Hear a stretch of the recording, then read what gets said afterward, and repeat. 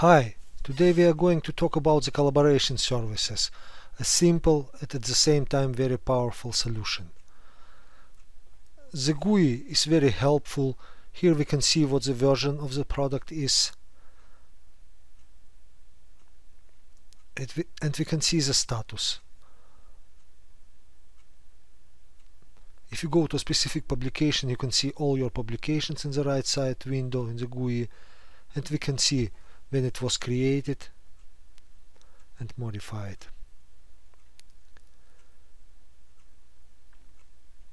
We can see how many Active Directory objects have been published, how many FreeBSD objects have been published, or calendar items have been published.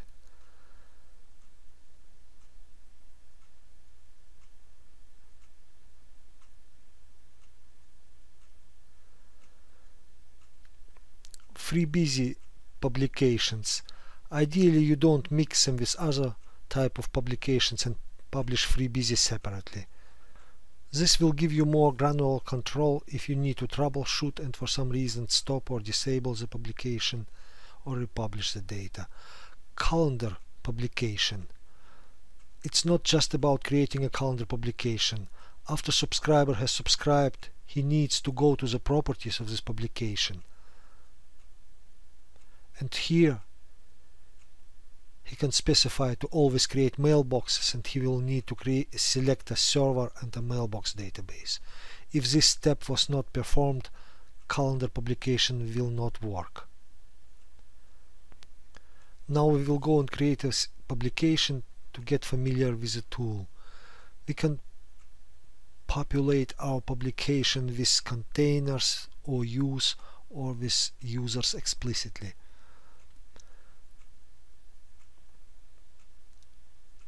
There is a default limitation. We can increase an amount of objects being visible, but this will slow the tool down. We can use custom LDAP filters. Sometimes it's a good idea to use a filter like mail or mail nickname equals asterisk, which means we want to select all mail enabled objects. I'm using a filter just to show users where the name begins with A. I have the ability to remove some of the objects, exclude them, or add them to the publication. I can import and export the list of the users, which might come in handy.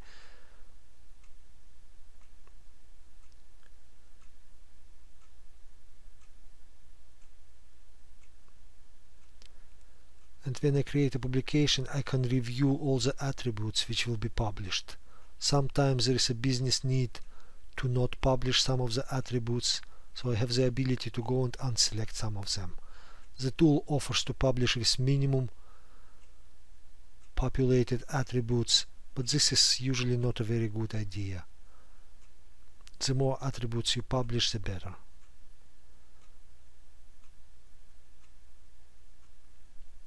This can be done for users, contacts, and groups.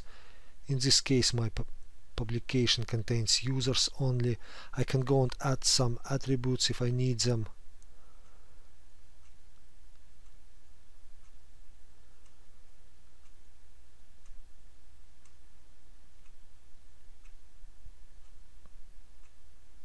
And once this has been done, I can publish this new publication. When I publish the publication, all the objects will be automatically published. There is no need to go and republish this collection. Every time when you modify or create a new publication, the tool will publish those objects. You don't have to go and publish them once more. This will slow down the process. Now let's go and check the properties of the tool. Here we can perform a test and verify our mailbox is accessible. RAS options. Since there is no RAS anymore in Exchange 2007 or 10, it is important we always select this checkbox. Then the tool will stamp all the Exchange attributes. We have an option to specify a preferred domain controller, which makes the troubleshooting easier. The tool will always use this domain controller, and we can view or change our license. We can view up our branches. we can go and modify the settings.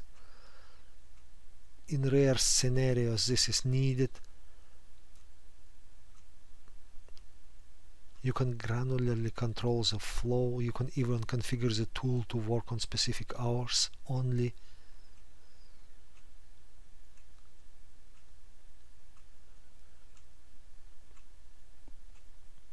And you can set quotas. Synchronization is the most important part of the tool. We can specify how often the tool should check for changes, and here under automation we can allow the tool to go to the publisher site and delete conflicting objects. Basically we can merge into existing objects.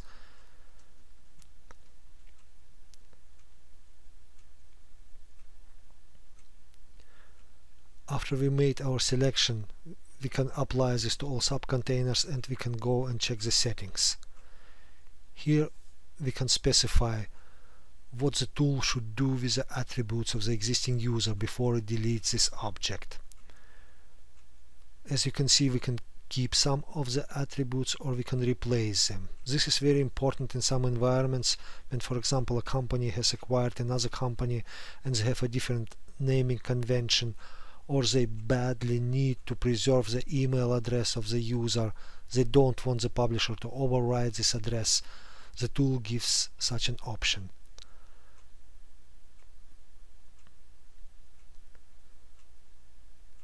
Once more, we can let the tool to decide what to do with any particular attribute, either to leave it in place or replace it. And before the tool deletes or consumes the object, it will apply those settings. This gives us an option to publish objects and at the same time to publish them with all the attributes what the target already had in the place. This is a nice workaround if we don't want the tool to override the attributes when publishing objects. We can create some matching rules and we can allow the tool to match into existing objects. Not to delete those objects, but match them. As soon as we select an OU, we can go to the settings and perform the same. This is very useful when a company already had the GAL populated with objects from another domain, and they want to preserve those objects or most of the attributes. In this case, we simply allow to go and match into this OU. We can also go and create a pre-matching rule. For example, if a person left the company and we want another person to receive all those mails, we can go and force the tool to match and merge two completely different objects.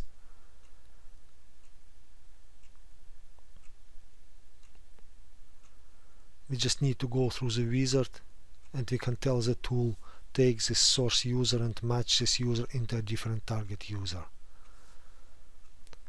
And again, after this rule has been configured, we can go and specify what we want to do with the particular attributes.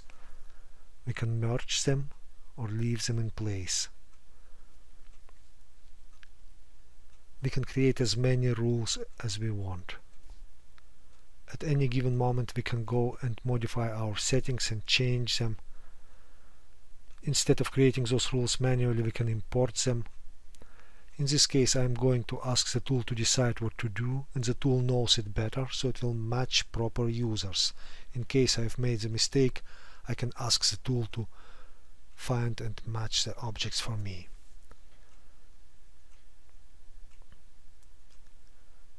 I can granularly specify the settings for the Active Directory publication and perform the same, set the scheduling and quotas. Namespaces is a very important part of the tool. When we deploy the tool for the first time, it will show you all the namespaces, all email addresses existing in the environment. It is important to remove them and leave only in place the one which you need, because usually you create only one connector for one particular namespace. Again, if there is business need and you need the tool to stamp a different email address, you can specify it here. We can configure the settings for FreeBSD and for calendar. We can clean up our packet queue, and we can purge the suspended objects. Usually we seldom modify the settings, but in case you are getting alarmed way too often, you can change this rule. You can configure the tool to send you email notifications or send them per NetSend. Here we can configure the tool how often it should perform a backup. This is the only place where we can specify how to proceed with the upgrades, and here we can configure the GUI settings.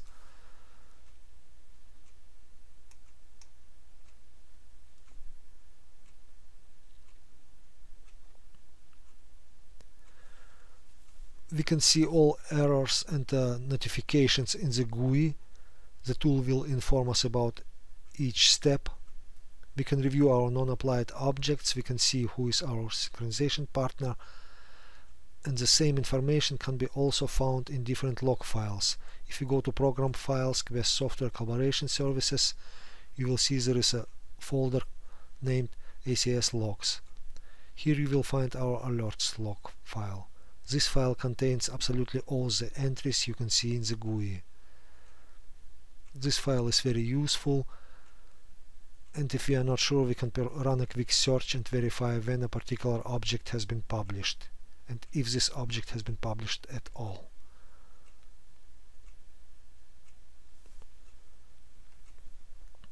If you go to the debug folder, you will find different logs, and the name of the log is usually very helpful. As you can see, each part of the tool has a receiver and sender log file.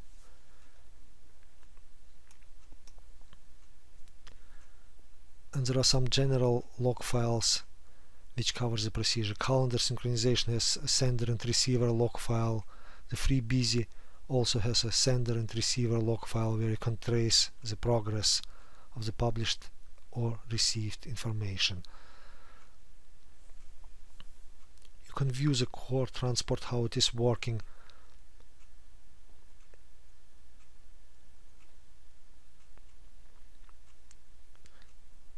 If you have issues with the mail flow, for example, you can go and open the log files which explain how the MAPI calls are working. In this case, you can see the tool already mentions the user for which I tried to create a rule. When working with mail-enabled objects, the tool always is using the legacy exchange DN. You can review those logs intuitively when troubleshooting and when trying to obtain additional information about the tool and how it works. There is a folder with archived log files, which is also quite helpful when troubleshooting.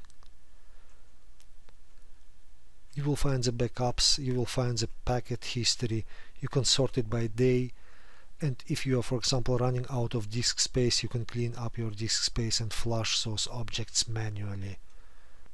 In my case, I have lots of old files from the last year which will be definitely never delivered again, so I can safely delete them. The temp folder. In this case, we are not talking about temp data. This data is important. We never touch it. We don't delete it. The upgrader folder contains the redistributables, the MSI package, which will be pushed out to the branches in case we decide to upgrade the tool. Those are the log files which you can find when troubleshooting or reviewing the progress. There is also a folder with DLL files, but here you will also find some executables, for example the matching rules viewer. It's a nice and helpful utility. If you forgot what rules have been created, you can find and review them here. This tool allows you to administer those matching rules. You can delete them or refresh and update them.